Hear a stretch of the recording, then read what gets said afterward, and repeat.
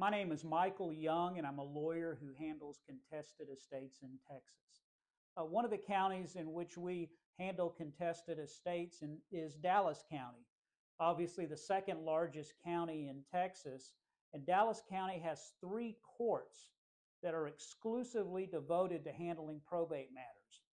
Those 3 courts generally handle routine cases such as admitting wills to probate, estate administration, guardianship, things that are generally not contested. But there are a fairly active amount of contested estates in Dallas County due to its size, the demographics, and the wealth in the county.